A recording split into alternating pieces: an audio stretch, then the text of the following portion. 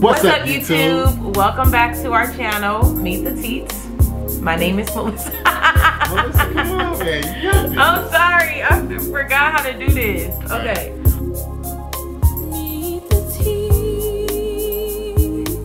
What's up, YouTube? Welcome back to our channel, Meet the Teats. My name is Melissa. And of course, I'm Chris T. And today, we are officially back. We apologize to you guys for taking a short break for the month of September. We haven't put out any content. And so for those of you who have been checking for our content, we took a little break. We took a little break to just you know, kind of enjoy the ending of summer, and just we want to give fresh content to you guys to close out the rest of this year of 2021. So we wanted to let you guys know that we are officially back, and we're gonna close out with a lot of good content. Melissa is gonna do a lot of great things. I'm gonna do a lot of great things. So we just want y'all to be sure that you are checking out for our new content that's coming about for the rest of this year. Yeah, and make sure you subscribe to our channel and your bell is on so you don't miss any of our uploads, right? Yeah. So in today's video, we are going to be talking about how to find a church home in Dallas, Texas. If you are looking to move to Dallas, you already know that, you know, we live in this Bible Belt, is what they call it, where there are like tons and tons and tons and tons and tons and tons of churches in the Dallas area, in Texas, period. You know, all types of churches. And we want to talk a little bit about our journey and how we have been looking for a church home, and give you some tips on how to find your church home in Dallas, Texas. Let's get it. Melissa and I are both from Milwaukee, Wisconsin. We relocated to Dallas, Texas about 3 years ago, and it seemed as if we've been trying to find a church home for the past 3 years. It's been a long time. So it's been a journey. So you know, when we first initially moved, when we were back home, we served in our church, and shout out to our church family back home in Milwaukee. We served in our church, and we relocated, and so in doing so, we've been trying to find this church home. We visited several churches in the metroplex. And it just seemed like, you know, once we actually got suited and comfortable and linked up with an actual life group and everything, the pandemic happened. So when the pandemic happened, of course, everything is shut down. We found ourselves watching church online. So we thought we had found a church that was like a perfect fit for us, but we realized that it just did not work out. So, and it wasn't nothing that the church did or that we've done. It's just that it just didn't work out. So we were back on the hunt again. So we've been going to this one particular church, and we really like it, you know, and honestly, it's been around the corner of our house this whole time.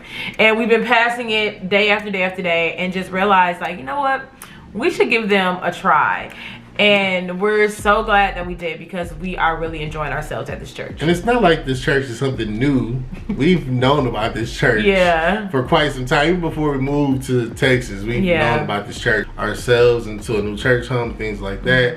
We just want to, you know, check around, shop around, see what the metroplex have to offer. So here are our tips to how to find a church home, you guys.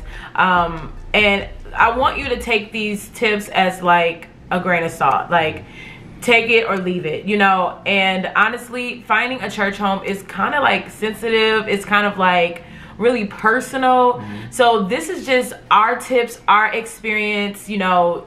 Take it how you want, you know. But just know this is our opinion and our experience. We want to make sure that there is sound teaching. You know, we want to make sure that the word is on point, you know?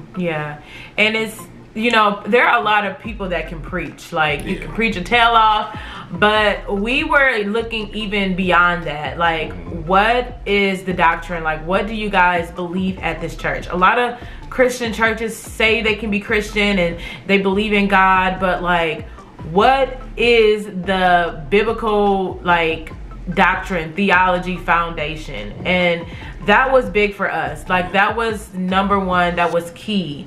You know, if the theology was kind of rocky, or if it was like, you know, kind of sketch, we was like, nah, we not going for it. So I guess like our number one tip is to, one, make sure you know what you believe in, you know, before you go searching and looking, you know, because you want to align with the church that believes the same thing you believe.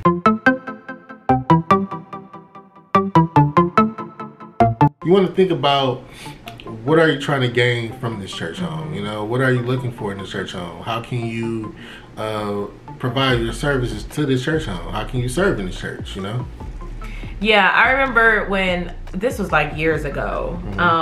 I think I've told you this, babe. This was years ago, and I had just left my childhood church. And at that time, I just needed to go to another church just to like sit and just like listen and just like get fed, you know? Soak it all in. Yeah, to kind of like soak it all in. And that was the season I was in. I wasn't in a season where I needed to serve. I wasn't in a season where I needed to sing on praise and worship. I wasn't in a season where I could really do anything at that moment. I just needed to sit and just like be built back up again. So when we say like, think about or know what you can get out of the church, like you have to know what season you're in. You know, like if you're in a season of serving, like you want to serve, you want to go out and do this and do that and do this in the church and do that in the church, but the church doesn't offer any of those things, that may not be a good fit for you, you know? Or if you're in a time where you need to sit and listen and just soak it all in and just get built up spiritually again, but you don't really connect with the preaching, then maybe that's not the place for you. And to back that, I know especially when I came back into Christ and tried to find a new church home back in Milwaukee, it was definitely one of those, it was a season thing. I had to find myself in a season. And I was just trying to figure out, you know, what's the best fit for me. What does this church have to offer as far as like leadership, as far as like men groups, you know. You know, just trying to find like, I'm just trying to support and trying to piece myself back together and learn more as a man, and a new man in Christ. You know, so that's, you know, that was one of the key things, especially for my guys out there who are just now coming back into Christ and trying to figure out the best route, the best route to take in this process. Because it's definitely a process. And that's important, like different groups, like women's Bible study, men's Bible study, small groups, things like that, like life groups. Those things are important to go to and to be a part of, so that you can build yourself up spiritually. You can't always rely on the pastor to do that. Like, I mean, I think that's a big part of it, but you can learn a lot from women's Bible study, learning from other women, learning from others men's testimonies, you know, and even the people in your life group, you know. So ask yourself or look at to see if your church offers those things, if that's something that you want, because that can be a really big factor in if you decide to have that be your church home or not. I know for us, that's something that we do want. Especially looking for a church home now. The church that we were comfortable in, it seemed as if they didn't really have a lot of those communities like base, you know. It was more just, you know, coming to church that day, go home. You know. But we were looking for something a little bit more. And I don't want us to like do this video and people be like think we're bashing something. Oh no, we're not bashing. We're just speaking on what we want. What we want. What we expect out of our church home. And I've always thought this. I always like, you know what, finding a church home, you can be like low-key selfish, you know? Like if you're not getting what you need out of that church, like feel free to like move on. And don't think you're obligated to stay because, oh, I'm doing this or I'm doing that, or the pastor need me to pass that. When you start doing that, I feel like you're getting into some rocky ground. It's kind of, it become less about God and more about the facility. You know, you don't want to get stuck into that. Yeah, no, you don't. You want to get more, you want to make sure you're getting what you need from the Lord, you know. So yeah, I hope that makes sense. Yeah. Does that make sense? I hope so. I hope so too. Okay, so a few weeks ago, I took a poll, I should say, from my coworkers. We were having some orientation. I was like, you know what, guys, me and Chris were doing this. We're gonna be doing this video soon for YouTube, and we just want to get some of your feedback. So we asked them, what are some things you look for in a church home? Like, what makes you commit to where you are now in your church, you know? So I just want to bring up some of their ideas, some things that they brought up, because I think they were really, really good. Yeah. So a couple of them said a big thing for them was community. Like feeling like they're not alone, you know, just a number. Not just a number. So kind of like what we talked about, being able to go to church and maybe like hang out with some people after church, or be able to belong to a small group or a group of people at church where although their church is really, really big, it doesn't feel so big because they have this group of people that they can call when it's not Sunday, you know, that they can hang out with outside of Sunday.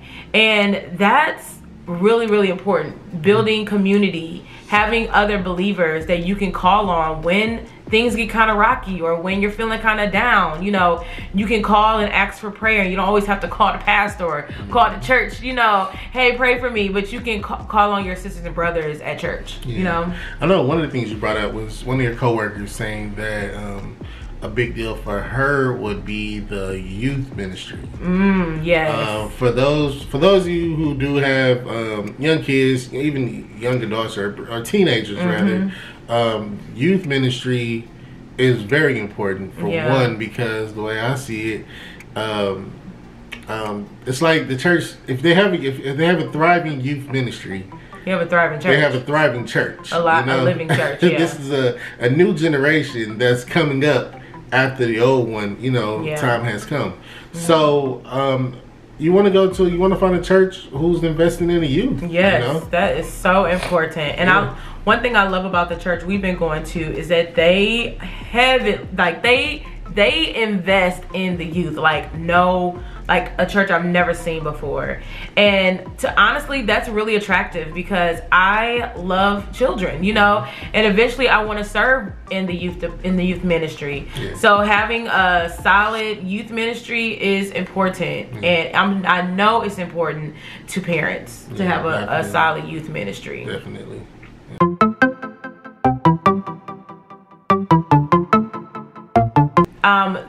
You got to know that there is no perfect church, okay? Every church has their flaws, and you know, of course we would love to have this church where everything is perfect and whatever, but there's just simply no perfect church. And if you go into a church thinking, oh, this checks all my boxes off and this does that, and then you run into some conflict, you know, you may be like, wait a minute, this is not what I expected, and you may be trying to lead a church, you know. But you gotta understand there's no perfect church. Now, if the church is like real, like jacked up, like doing too much, or I don't even want to give examples, but you know, okay, then you may have to ask God and reconsider. But you know, if God has called you to that church, just know that there's no perfect church, and every church has its flaws, you know. I think you covered that good, babe. Okay. I was gonna rebuttal, but yeah, that's the key thing. It's just knowing that, you know, there's no perfect church. No perfect church, yeah. And when you come into a church with those type of expectations, that's when you get hurt. You know, church hurt is real. I have some serious church hurt, and I don't know, you got church hurt? Probably. Yeah. I don't know. I don't know, y'all. This is something we gotta talk about off camera.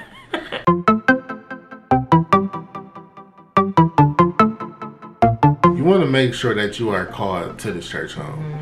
And by doing so, you want to make sure that you're praying, that you're fasting, that you're doing everything it takes before you join this church. That before you make this your home, you want to make sure that these are the things that you are doing. Yeah. And I kind of feel like that's where we at right now. Yeah. We're kind of at step, what is this, 4? Where we feel like we found the place, but we're like, okay, Lord, like, is this it? Like, is this where we need to lay our roots down at? You know, is this where we need to stay connected? You know, so that's kind of where we're at right now. And a little sample prayer could just be like, Lord, you know, let me know if this is where you want me to be, if this is where you want me to lay my roots, if this is where you have called me to serve and to learn more about you. And, you know, just pray that prayer and listen, meditate, fast, and, you know, I believe God will give you the answer.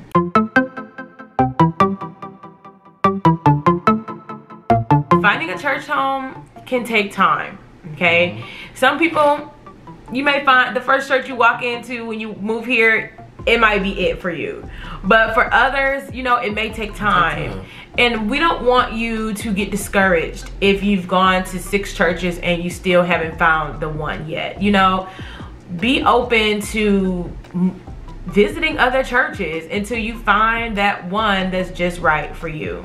So I think that's it. You got anything else? Nah, that's it. That's all I got. Okay, that's all we got. So y'all, again, thank you guys so much for rocking with us, hanging out with us. If you have any more tips that you want to share, put them in the comment section so that you can share, or have a testimony you can share with our little community here on YouTube. So we don't have a name for you. We don't have a name for you. We don't. It's been like 3 years since we've been been name for y'all on YouTube, and we still don't have a name for y'all. Our family, y'all our family. With the Teat family. Yeah, with the Teat family. So maybe we should, maybe year 4 we should come up with a name for y'all. Something cool. But yeah, that's all we got for you guys. Thank you guys so much. We love y'all, and we will see y'all on the next one, right? Yeah. On the next one. Peace. All right, y'all. Peace.